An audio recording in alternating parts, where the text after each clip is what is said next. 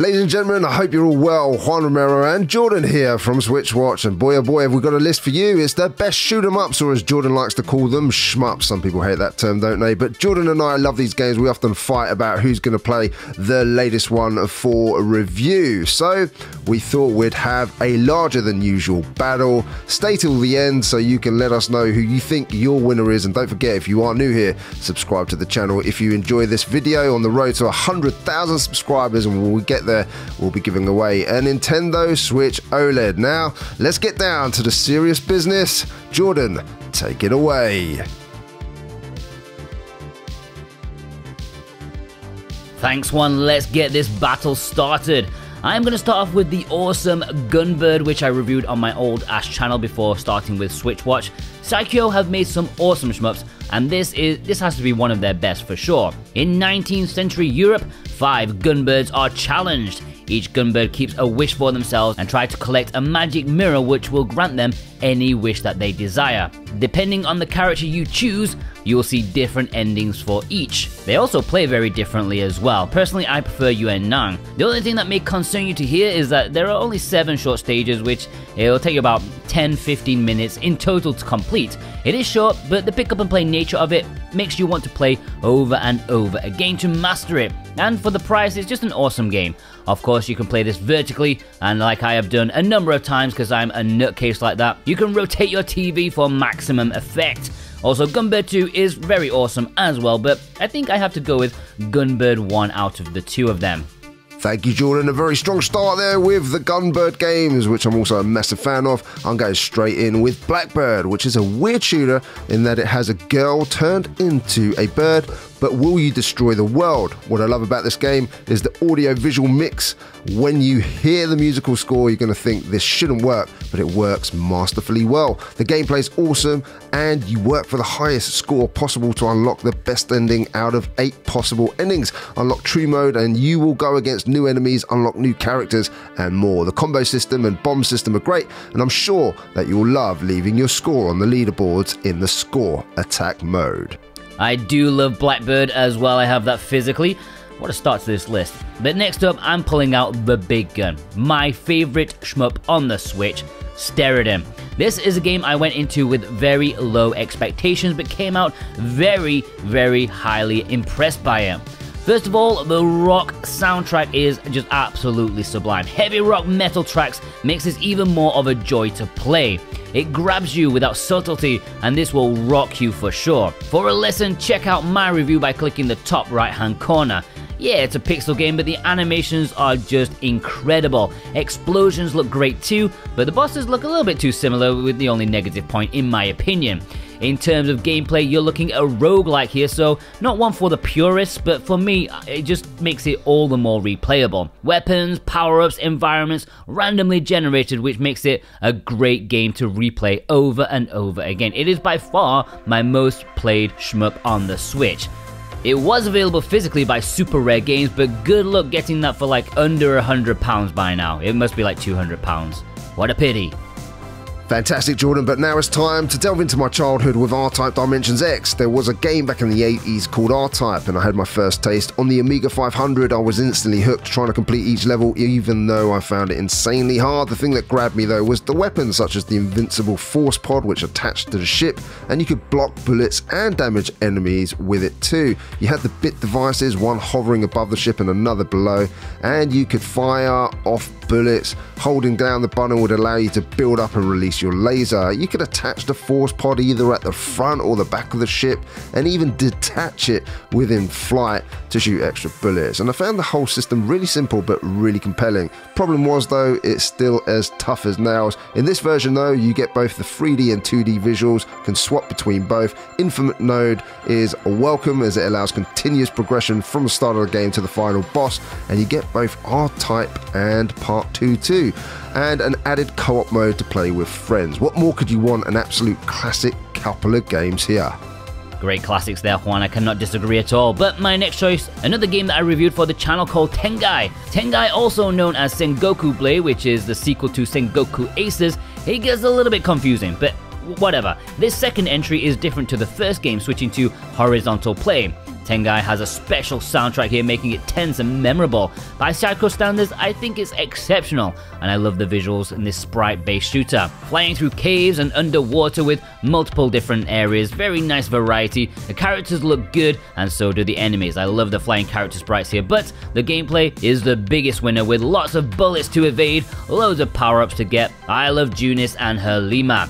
The game is tight here, and I very much recommend it, especially with the 7 difficulty levels, giving casuals and hardcore fans a great challenge either way. So many great shooters here, Jordan, but my next choice is Danmaku Unlimited 3, which I think is a great choice for newcomers to this genre, especially those seeking a bullet hell like this one, which are my favourite types of shooters, to be fair, on the most part. Here you fly vertically. Great for Jordan, who likes to turn his TV vertically. Yes, he is mad. The game is simple but hard to master. Holding A gives you a spread shot, and X and A together gives you a more focused laser. This truly is a game of risk versus reward, leading to some absolutely insane runs or frustrating destruction, killing your score. Here, if you travel close to bullets, your gauge builds up, allowing you to unleash the mother of all attacks. Some love the visuals. I think they're more functional, not as special as they could have been, but what I love is that rock soundtrack, not to everyone's taste, but I certainly enjoyed it. There is adjustable difficulty levels, which makes the game a lot more approachable, and I certainly very much recommend this one. Yes, I know, another Psycho choice, but I can't help it that they're so awesome. Dragon Blaze, which I also reviewed on this channel, so search it up for more information.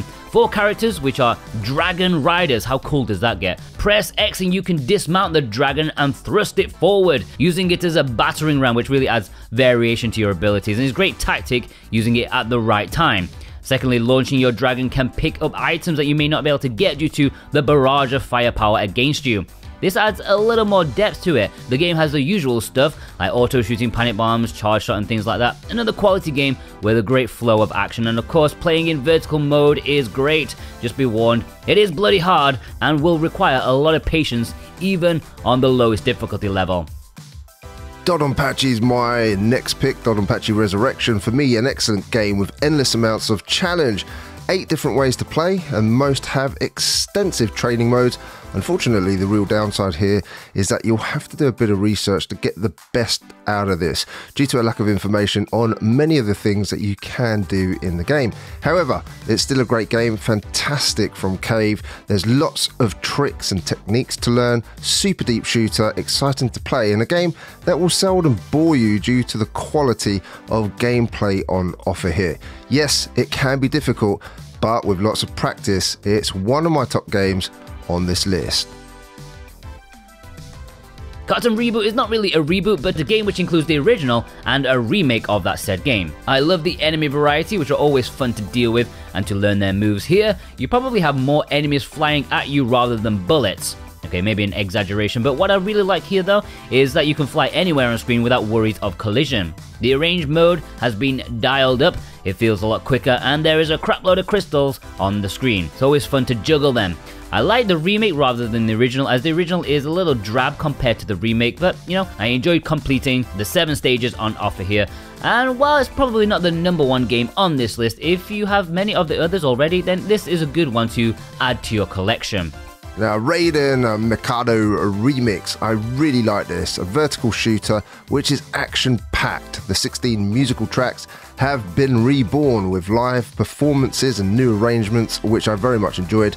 There's an arcade mode, overkill, and supports 1 or 2 players. The global leaderboard is what will keep competitive players playing through.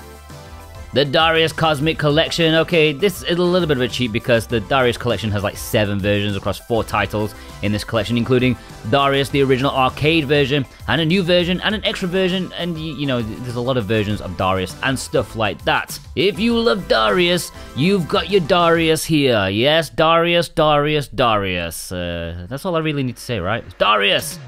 Next up, Cyvaria Delta, game released in the year 2000, and in this enhanced version on the Switch, it contains the classic buzz system that lets you level up by avoiding direct hits and avoiding enemy attacks by grazing.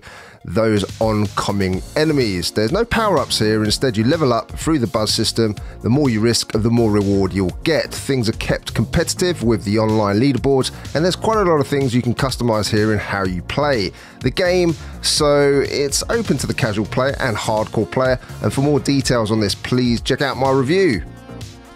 For my next choice, ladies and gentlemen, I'm gonna go with my possibly favorite retro shooter, Blazing Star. I reviewed this on my old channel. It was one of my early Switch reviews, and it's just an incredible side-scrolling horizontal shooter. Incredible sprite work, endlessly replayable, a fantastic soundtrack, and it's got a little bit of cheese that makes it so special. Bonus! Do you like bonuses? Well, you're gonna like this one. Bonus! The boss battles are fantastic, and this is a game I could pick up and play any time at all. For me, Blazing Star, Gunbird, and Steriden, that's my trifecta of perfection.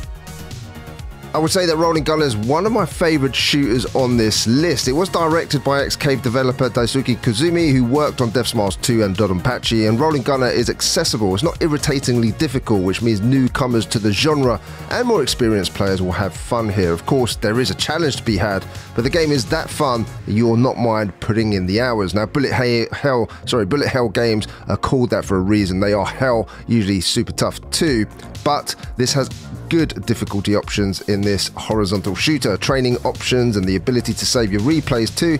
Killing enemies and collect the dropped medals increases your energy score, and once you hit 1000 you can power up your main guns. Add to that the limit gauge for boosting damage and your rolling gun, and it's just awesome to behold. A really great game that everyone should check out. Galuda 2 was a much requested cave shooter when it came to Shmup fans' port begging. Originally, when it came to consoles of this arcade classic, it was exclusive to the Xbox 360 during that weird time when Microsoft really pushed for the Japanese market with shmups, visual novels, and JRPGs. What a weird time. It didn't work, but those in Japan who did buy a 360 were in heaven, no doubt in part thanks to Galuda 2.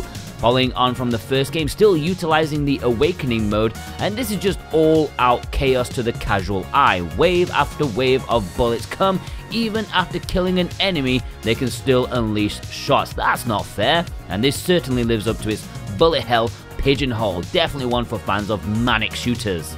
Ikaruga is absolutely awesome. I've got a great physical from Nicalis actually of this one, where you can actually build your own ship. I'm not sure if they're still available. I think they're going for quite a lot of money now.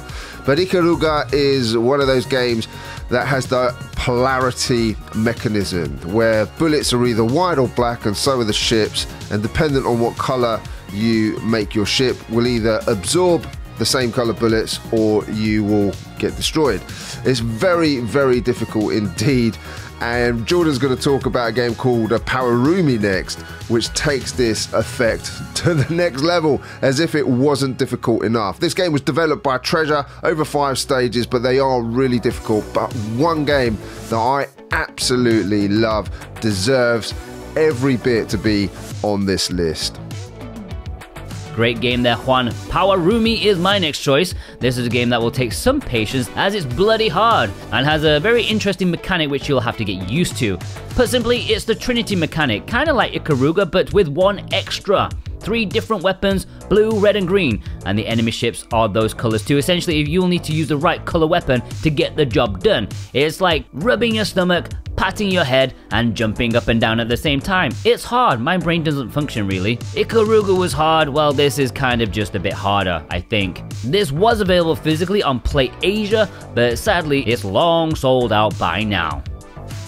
Zero Gunner 2 is a great game from Psycho, and it costs an astronomical amount of hard cash on the Dreamcast, but on the Switch you can buy it for very little money. I loved the transformational bosses, the omnidirectional shooting, and you can play 2 players here too. There are difficulty options, but the only downside is that it's super short. Still, for the money here, well worth the investment.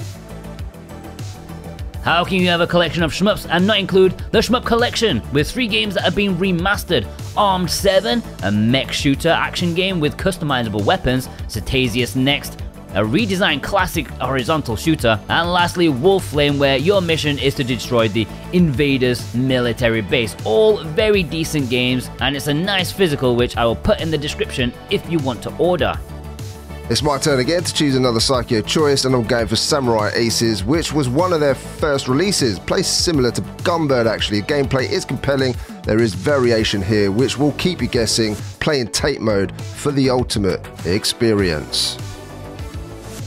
Illmatic Envelope Swamp is another favourite of mine. You may have seen it if you watched my review of it. It's currently only available in Japanese, there's no English, and there's a physical import of it, link below for that.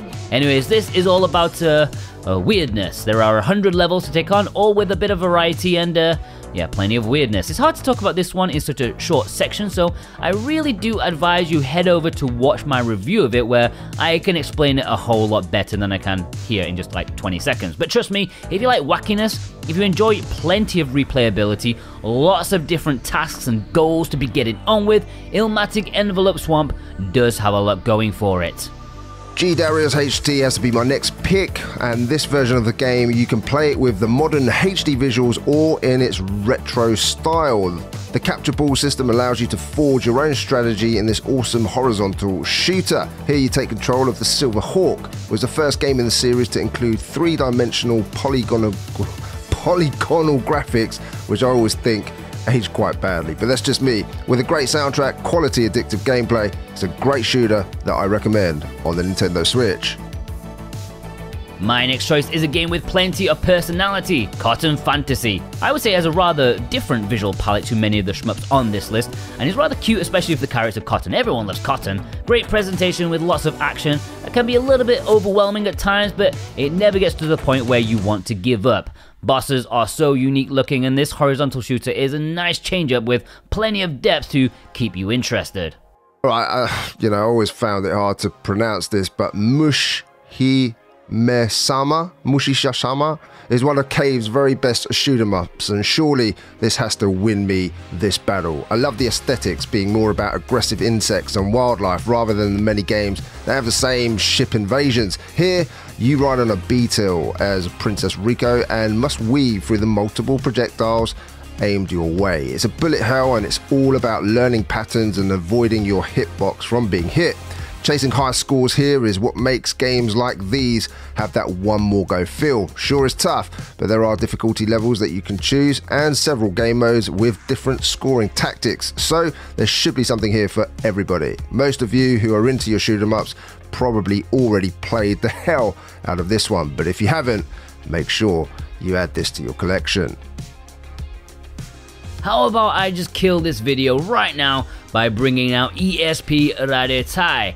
Did I say that correctly? Who cares? You should be playing this shmup rather than caring about my terrible Japanese. Part of the Shot Trigger series from M2, this is widely considered to be the ultimate shmup on the Nintendo Switch. If you don't believe me, then you should watch our Japanese Gems episode talking about this all-time great arcade classic. This is a magnificent package put together with the utmost respect for the shooter genre.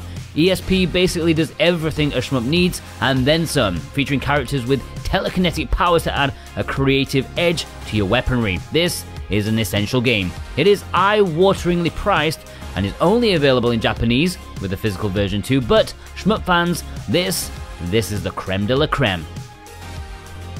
Deschatos is a really cool shooter, fast and exhilarating. 3 modes here: original mode, power-ups in advanced mode, and you can race against the clock in attack mode. There's also 3 different BGM sound sources. It's available in original BGM, arranged BGM, and remastered BGM too.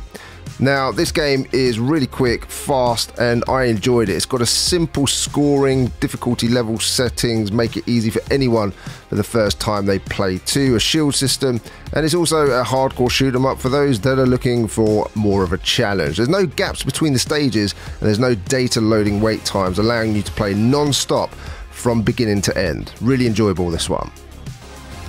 Death Smiles is a great side-scrolling bullet hell shmup from the legendary development studio Cave. Here you fly in a broomstick. Yeah, a broomstick in this Halloween-themed world, and a Christmassy one as well. There's a little bit of variety here. This is an interesting game with a very hardcore scoring system, so while casual people can play it, they may not get the most out of it unless you're a hardcore shmup fan going for that high score. Maybe a little bit too complex for some people out there, but you can just casually play through it and enjoy it at the same time. There's loads of modes here. Bullet hell fans, you're definitely going to want this package. And that's it from me, folks. Thank you ever so much for staying with us through one of our favorite genres here. For a little bit of fun, if you think I chose the best games, which, you know, obviously I did, obviously, then please give me a star emoji in the comments because I like a blazing star. Remember to subscribe for your chance to win the Switch OLED, and we'll leave links below so you can purchase the physical versions of these games in the description if they're available. Juan, what's your last choice, my friend? Thank you so much, Jordan. Some fantastic games there. My last choice is Caladrius Blaze, and a vertical scrolling shooting game which was developed by Moss. Now there's multiple storylines here, and there's more than 15 unique characters. 8 different characters and ships have unique powers to choose from too, and they have what they call the element shot system, and this allows more strategic weapon level ups. Now there's tutorial mode too, so it's enjoyable for first timers. That's it from me, everybody. Really hope that you enjoyed this list. If you enjoyed it, then make sure you choose a fist pump emoji for me. That's the emoji for me to win, and leave that in the comments down below. Don't forget to subscribe if you are new here and you enjoyed this video. We really do appreciate it. And we'll be giving away a Nintendo Switch OLED when we hit 100,000 subscribers. I want to thank all of our members. Thank you for your continued support. And of course, our existing subscribers and watchers, if you're still here, you're an absolute legend. We hope you enjoy this list. Let us know down below if we missed any shooters on here that you think should be added. We really do appreciate it. And we'll see you again on the next one. See you later from Jordan and myself. Take care.